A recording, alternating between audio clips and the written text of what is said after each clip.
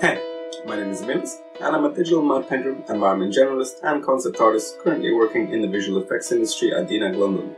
I will be teaching you how to create this digital environment, taking it all the way from an initial concept stage to a full moving 3D digital matte painting utilizing advanced industry techniques that I have learned over the course of my career.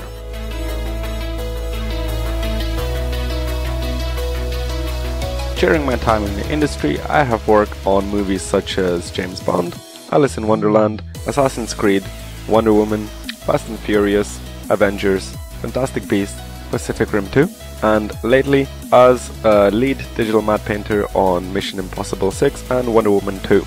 In my day-to-day work, I not only have to tackle the task of creating imaginative environments using a variety of 2D and 3D techniques, but I also have to make sure that above all else, they look realistic and believable as if they were shot in real life.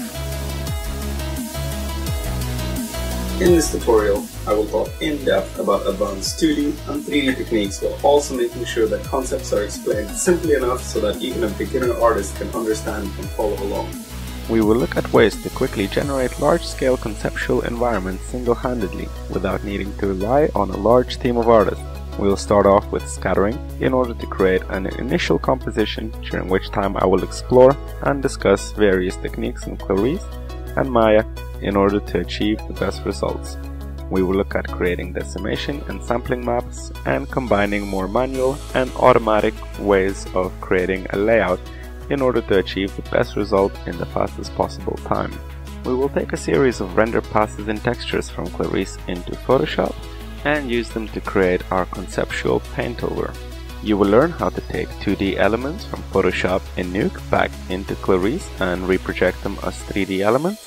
In addition, we will be creating some effects such as fog and cables in Houdini in order to flesh out our scene, and lastly create our final composite shot in Nuke.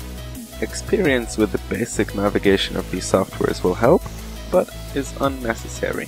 My aim is to equip you with a variety of tools that you can use to create environments such as this. By the end of this tutorial, you will be able to use and combine all of these techniques in order to elevate your work to the professional movie industry standard. I'm really excited to be partnering with Tutor exclusively in order to help my tutorial reach the Chinese audience. Follow the latest news on this tutorial on Nuke in order to catch it upon its release. I will see you in the lesson, and until then, stay tuned.